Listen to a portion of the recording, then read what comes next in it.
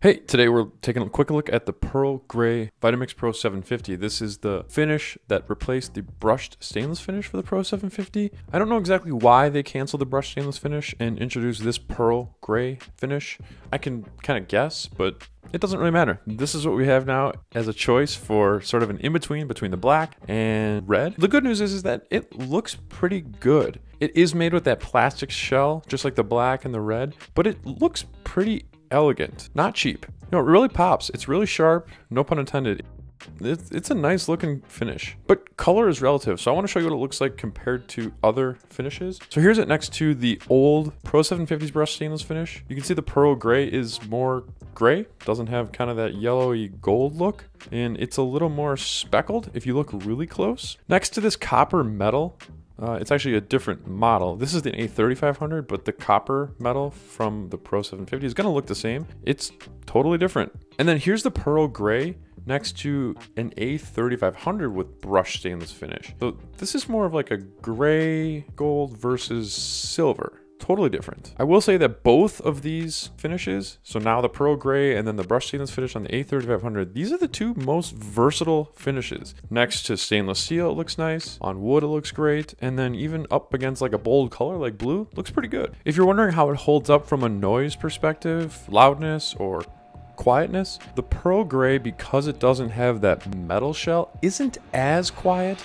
as the machines with a true metal finish. So these A3500s I showed you, or the Pro 750 with the copper metals, but the difference isn't that significant. It's small. You could see it if you measure it, a couple few decibels. So the Pearl Gray isn't in the top tier of quietest or least loud Vitamixes, but it's still pretty good. The Pearl Gray really is just a color. It's something to fit into the decor of your kitchen. So on the inside, it doesn't matter, and I want to show you that right now. We're gonna make a must-go green smoothie bowl. Must-go smoothies is the term we learned from the CEO of Vitamix, Jody Berg. Must-go smoothies. It's everything in the fridge that must go. So today we're using orange juice. We don't normally use orange juice in smoothies or smoothie bowls, but we had a friend bring it over for bagel brunch we had the other day, so it needs to go. We're throwing it in. We're also using a couple oranges that need to go, some kale, a banana, and frozen pineapple cores. When we get a fresh pineapple, we freeze the cores, and those are great blended, not so great fresh. We'll add some frozen mango because that's a creamy smoothie bowl secret ingredient, and we're topping it with a lot of ice.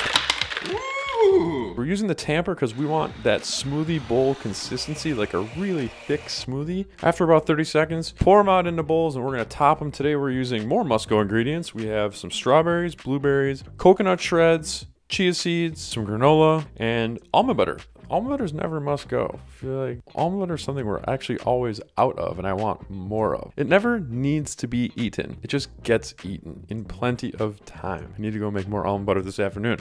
I will say that the Pearl Gray looks really nice with a big green smoothie. And you can't do a Vitamix demonstration without the cleaning cycle. Warm water, a couple drops of soap, let it run, walk away, eat your smoothie bowl. And guys, subscribe to our channel if you haven't already. Hit that bell to get notified. If you appreciate videos like this, hit that thumbs up. Thank you so much for watching, and we will see you in the next one.